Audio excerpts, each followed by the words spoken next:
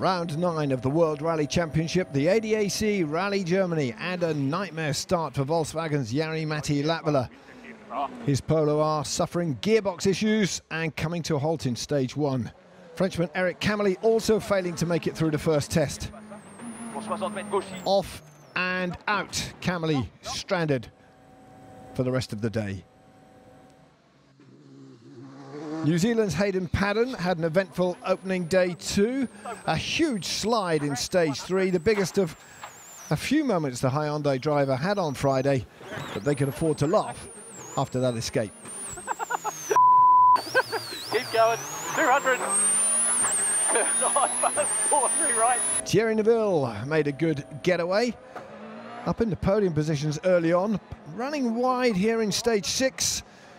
A sign perhaps of just how hard the Belgian was pushing. The early leader though, this man, VW's Andreas Mikkelsen, under pressure from teammate Sébastien Ogier, and that pressure ultimately showing in stage 7, the Norwegian lucky to escape. A rare overshoot. Frenchman Stéphane Lefebvre and co-driver Gabin Moreau though were taken to hospital after high speed off in stage 10. Panzerplatte long. Huge impact coming up here, crashing into the Hinkelsteins. Fortunately, their injuries not life-threatening. Ogier had taken the lead by the end of day 1 and followed up with a commanding drive on Saturday. The Frenchman determined to end a run of 6 rallies without a win and looking very comfortable out in front. Coming into the final day, just 4 seconds split Mikkelsen in second, Danny Sordo in third and Neuville in fourth.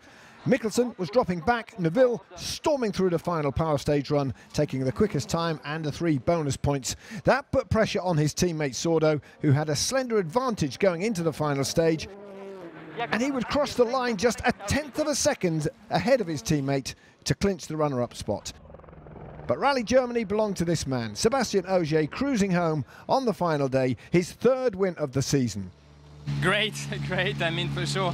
As I said before the start, I was missing it a lot. It's been such a long time. But I think, yeah, it was like this. I had no chance to do it, and now I took the chance again. It's a really good result for the championship. Confirmation then, Sébastien Ogier back on the top step, winning for VW at their home event again. Sordo pipping Neuville for second, couldn't have been closer. Mikkelsen and Paddon completing the top 5. And in the championship, Ogier extends his lead on course for his 4th successive title. Mikkelsen stays second, Paddon now up to 3rd ahead of Neuville. Latvala